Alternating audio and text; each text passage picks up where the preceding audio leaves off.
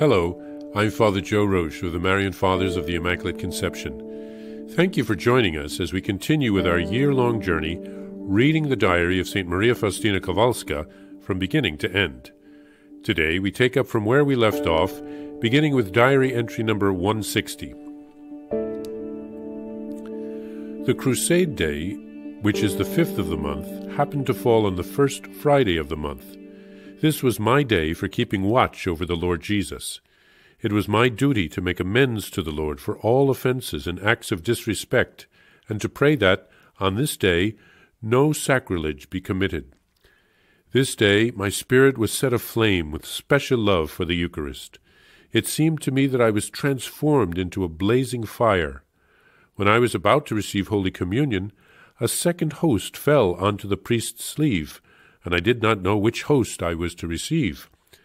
After I had hesitated for a moment, the priest made an impatient gesture with his hand to tell me that I should receive the host. Then I took the host he gave me.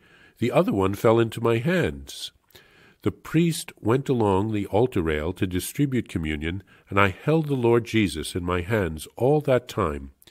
When the priest approached me again, I raised the host for him to put it back into the chalice, because when I had first received Jesus, I could not speak before consuming the host, and so could not tell him that the other had fallen.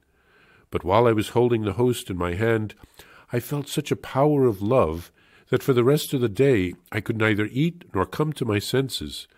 I heard these words from the host: "I desired to rest in your hands, not only in your heart." And at that moment I saw the little Jesus. But when the priest approached, I saw once again only the host. O Mary, Immaculate Virgin, pure crystal for my heart, you are my strength. O secure anchor, you are a shield and protection for a weak heart. O Mary, you are pure and unparalleled, Virgin and Mother at one and the same time. You are beautiful as the sun, by nothing defiled. Nothing is worthy of comparison to the image of your soul. Your beauty enthralled the thrice Holy One's eye, that he came down from heaven, forsaking the eternal sea's throne, and assumed from your heart body and blood, hiding for 9 months in the Virgin's heart. O Mother Virgin, this will no one comprehend, that the infinite God is becoming a man. It's only love's and his inscrutable mercy's purpose. Through you, Mother, it's given us to live with him forever. O Mary, Virgin Mother and Heaven's Gate, through you salvation came to us.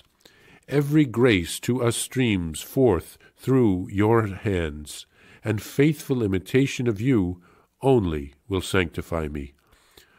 O Mother Virgin, most beautiful lily, your heart was for Jesus, the first tabernacle on earth, and that because your humility was the deepest. Wherefore you were raised above angel choirs and saints.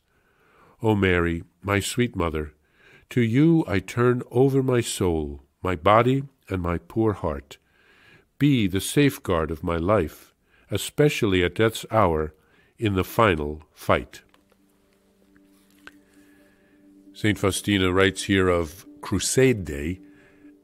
We can wonder, what does this mean?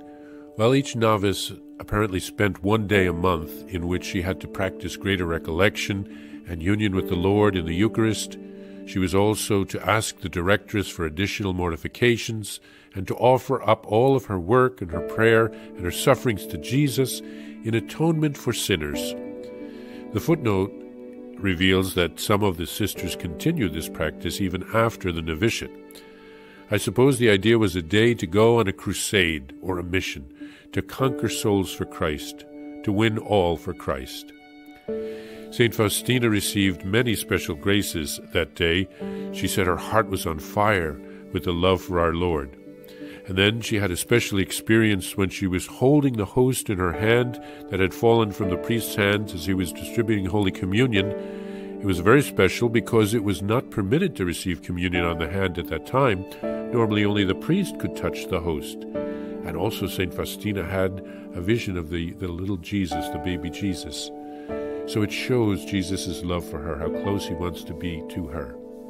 And then we have a beautiful poem dedicated to Mary. It praises Mary's purity and her beauty. Mary was a special mother to Faustina. Mary helped Faustina and protected her. St. Faustina writes here of Mary's role mediating God's graces to us.